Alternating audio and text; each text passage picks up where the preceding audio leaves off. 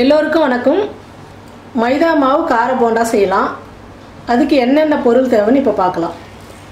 மைதா மாவு 1 கப்பு, பெரிய வெங்காயம் பொடியாக கட் பண்ணி வச்சுருக்கேன், கொத்தமல்லி பொடியாக கட் பண்ணி வச்சுருக்கோம், கொஞ்சம் இட்லி சோடா மாவு, சால்ட்டு, கருவேப்பிலை, பச்சை மிளகாய், எண்ணெய் தேவையான அளவுக்கு. இப்போ இந்த மாவு வந்து எப்படி பிசையலான்றதை பார்க்கலாம். ஒரு பாத்திரத்தில் மைதா மாவு போட்டுக்கலாம். வெங்காயம், கொத்தமல்லி, பச்சை மிளகாய், கருவேப்பிலை, சால்ட்டு தேவையான அளவுக்கு, கொஞ்சம் இட்லி சோடா மாவு.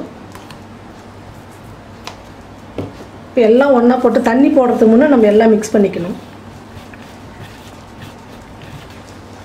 இப்போ எல்லாம் கலந்தாச்சு. இப்போ நம்ம தண்ணி போட்டு மாவு போண்டா பதத்துக்கு நம்ம மாவு பிசைஞ்சிக்கலாம்.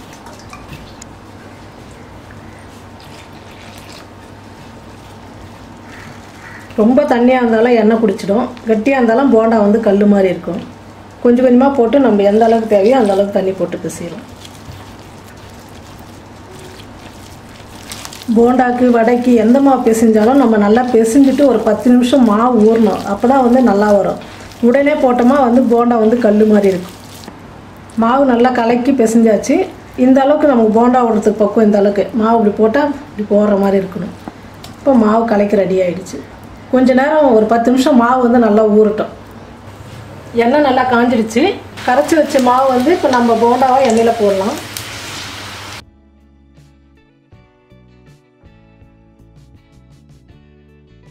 நீங்கள் போட்ட உடனே வந்து மாவு நல்லா எழும்பணும்.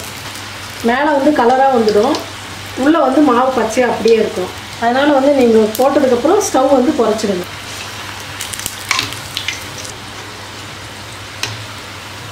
உளுத்த மாவு, கடல மாவு இந்த மாதிரி தான் போண்டா போடுவாங்க.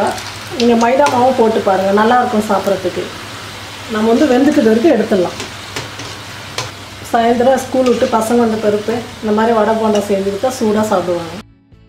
இந்த மாதிரி கலராக வந்தவுடனே எடுத்துருங்க. கொஞ்சம் வித்தியாசமாக இருக்கட்டுமே, கடல மாவுலேயே செஞ்சுட்ருக்கோம், மைதாவில் செஞ்சு கொடுங்க, எப்படி இருக்குன்னு பாருங்கள். ஒரு பக்கம் வெந்ததுக்கப்புறம் நீங்கள் திருப்பி போட்டுக்கணும். ஆனால் ஒரு 10 நிமிஷத்தில் நம்ம வீட்டில் உடனுக்குடனே செய்து சாப்பிட்லாம். மைதா மாவு போண்டா ரெடி ஆகிடுச்சு. இது செய்து சாப்பிட்டு கமெண்ட் பண்ணுங்கள். நன்றி.